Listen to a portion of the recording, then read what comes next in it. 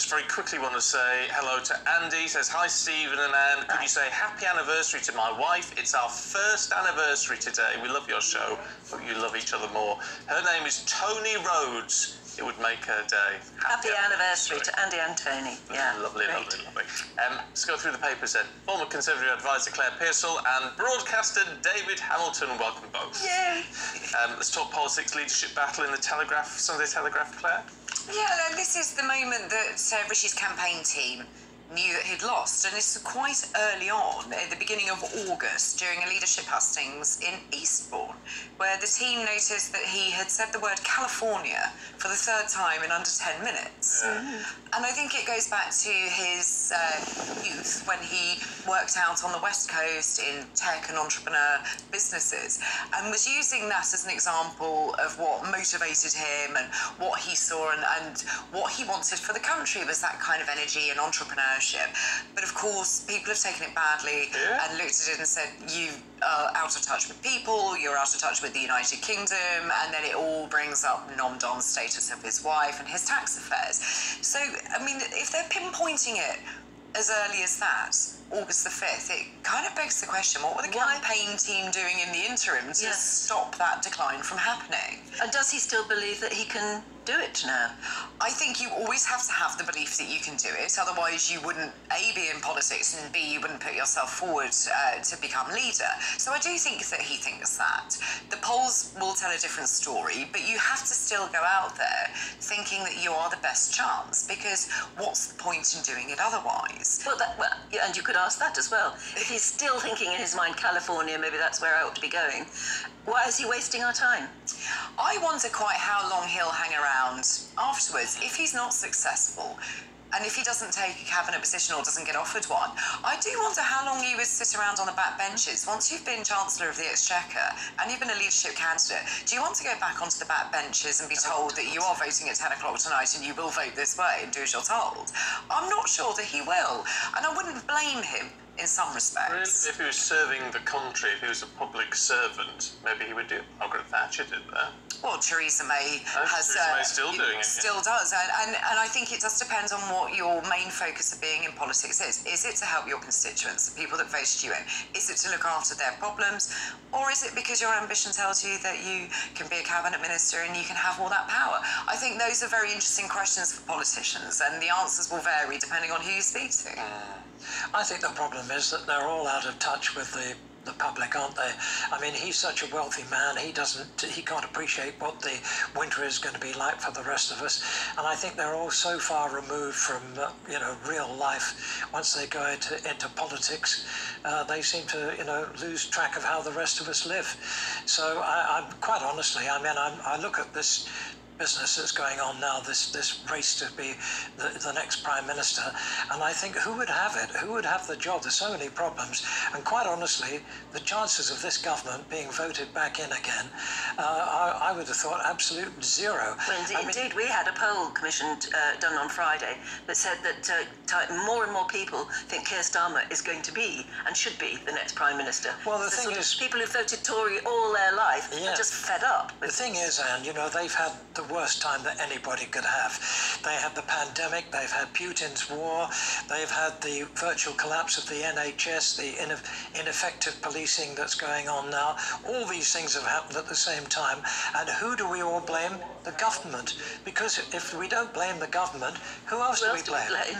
So they're getting the stick for everything, really. But quite honestly, in my long life, I've never seen this country in such a mess as it is now. Almost nothing works, does it? Unfortunately. Well, we were talking earlier about going back to the 70s when we had a 3-day week and no electricity at all, and rubbish piling high in the streets, and we had to bring the army in. You wouldn't be able to do that now because there aren't enough of them. No. Today. Not enough troops. Bring the army, we had to bring the troops in to clear the rubbish. It was we got through it though, didn't we? We did. That's a point worth making, is that, tough though it was, we got through it, and we will get through it again. But were we made of sterner stuff then than we are now? Oh, well. But I do think that is part of the argument, is that we have everything sort of given to us, and we've allowed ourselves to become a consumerist nation much more than we were then. And once that's taken away, we all feel really hard done by and feel that we're being left by the wayside. But actually, maybe we do need a little bit more of the stiff upper lip. Yeah. Yeah, I would agree with that. Meanwhile, Mail on Sunday, David, impartiality in Ms. Emily Maitlis. Yes, cabinet ministers are planning to boycott Emily Maitlis's podcast after she implied that the BBC is right-wing. David Dimbleby has denied that there is a cabal of Tory supporters at the top of the BBC. The thing is, I would have thought, actually, if anything, I would have thought the BBC was left-wing. Yeah. Well, but people always have a view of the BBC, and it depends on their standpoint. They accuse the BBC of being too lefty, and then some say it's right. But if the right is more unusual. I think years ago, when I was working a lot for the BBC, it was regarded as the best purveyor of news, particularly the World Service, and as being completely impartial. I don't feel that it is now. Very often, you know, you have a Tory spokesman who is given about 15 seconds to say something, and then an opposition spokesman who's given half a minute or more to shoot it all down in flames. Might be because they're more interesting. I wouldn't be too sure of that. No. I have to say, I would have tagged the BBC as more left-leaning on some of its shows. Yeah. No, not all. No, not all. Yeah. We were talking about this a little bit earlier on. This is looking at the Mirror's version of this, Claire. What it's costing us to do everyday things. And Sunday things, like the Sunday roast. This is it, the Sunday roast. A great institution that we all absolutely love. But as we were talking about with turning on your oven and the cost of cooking, this, you know, a Christmas dinner, for argument's sake, with Christmas not being that far away, could cost £10 just to cook. The price of vegetables has gone through the roof. The price of meat is now very high. The cost of electricity is going to be very high. I mean, it's just gobsmacking that it can have gone up so much. So if such little time. If somebody at home right now is preparing the Sunday roast, you know, slathering the fat or the butter or whatever it is, the goose fat you put on a turkey. I'm a vegetarian, so I don't know. And you've got it in a big thing, you're going to put it in the oven. How much is it going to cost to cook a whacking great chicken or turkey or something? Well, I mean, this is all sort of in the cost here. It says £10, and it's quite hard to sort of even it out. But it's increased by at least £5 on last year. And I do think the cost of meat, I mean, like you, I don't eat meat either, but I buy it for the family. And I've watched the price of things like lamb and chicken go up enormously.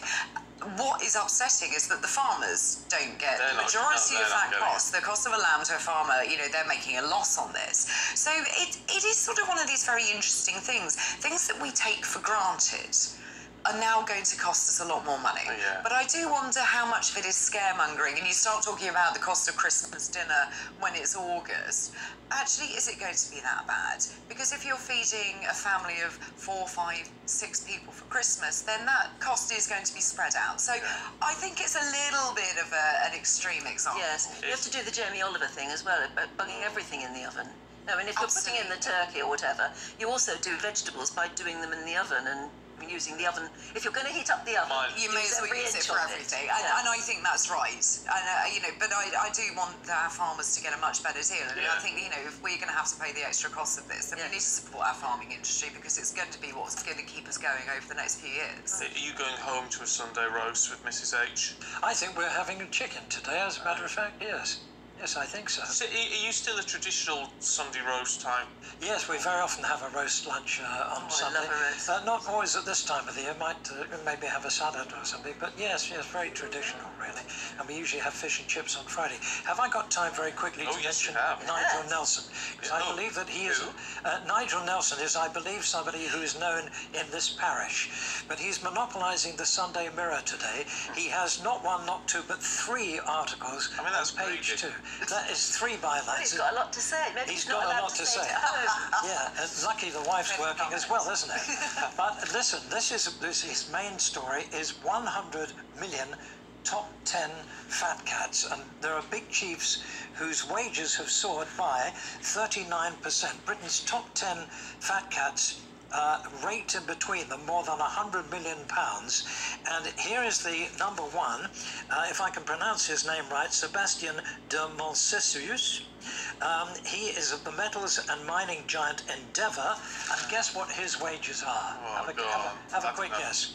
15.5 million a year. So when all the rest of us are wondering, you know, do we heat or eat, and how are we going to get through winter? And don't you think that's why there is more public sympathy at the moment for some of the strikers than there ever used to be? Yeah. Because what the strikers are doing is pointing out the disparity between the people at the top who are getting a fortune and the people, you know, just and the workers. The gap has got far too big. And what about the water? The people running the water companies and the shareholders who are making all this money, and apparently hasn't been a reservoir built for, is it 25 years? 40 years now.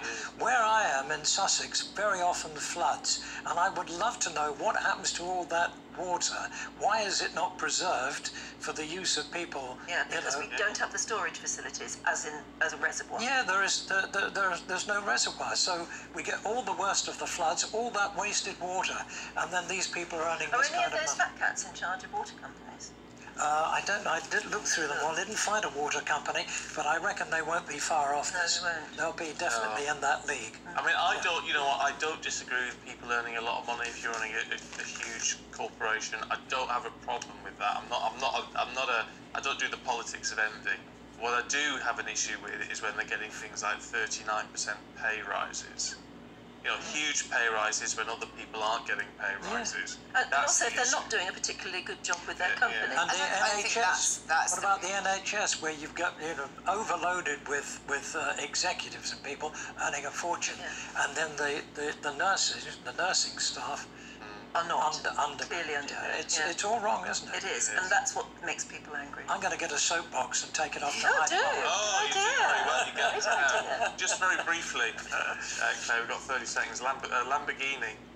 This is a lamb that has been sold for more than the cost of a Lamborghini Huracan. This is a lamb in Wales, and it is sold for 168,000. Why?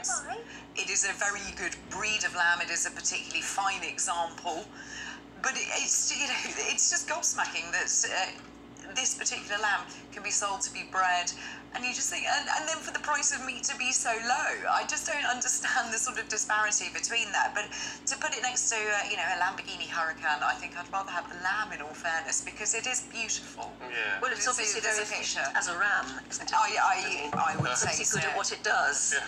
Indeed. But it's Any of us who watched Jeremy Clarkson's farm programme understand that there are rams that can deliver and there are rams that can't. Absolutely. Well, I'm very glad at that point we're getting David Hampton out.